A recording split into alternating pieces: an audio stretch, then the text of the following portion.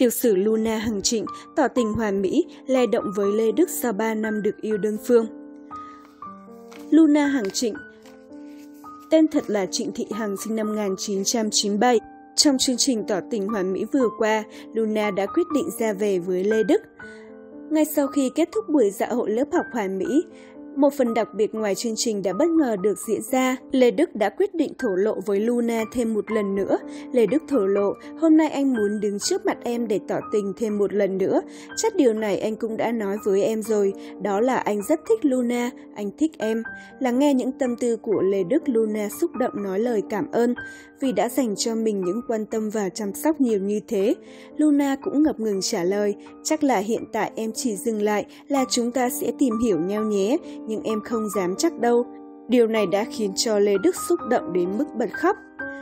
Luna hiện đang hoạt động với vai trò là ca sĩ dưới quyền quản lý của nhạc sĩ Tăng Nhật Tuệ.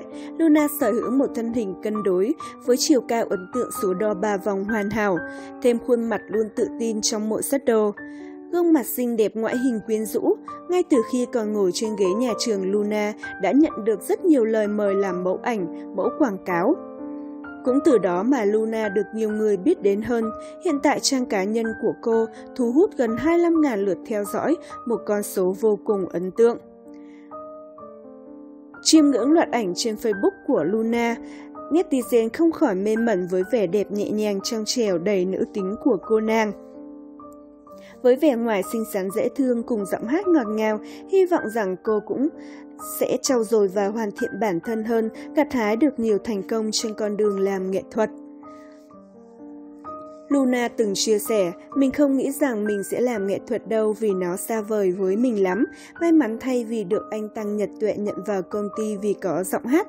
Từ nhỏ, Luna đã thể hiện tình yêu của mình đối với nghệ thuật qua giọng hát. Cô cũng động viên đến các bạn trẻ, con đường nghệ thuật sẽ không dễ dàng, nhưng nếu bạn quyết tâm và nhìn thấy khả năng thì hãy tự tin theo đuổi nó. Trước đây, trong chương trình tỏ tình hoàn mỹ, Luna đã từng quyết định bày tỏ tình cảm với Phạm Đình Thái Ngân. Tuy nhiên, sau khi hôn nhau, Thái Ngân đã từ chối ra về cùng với cô.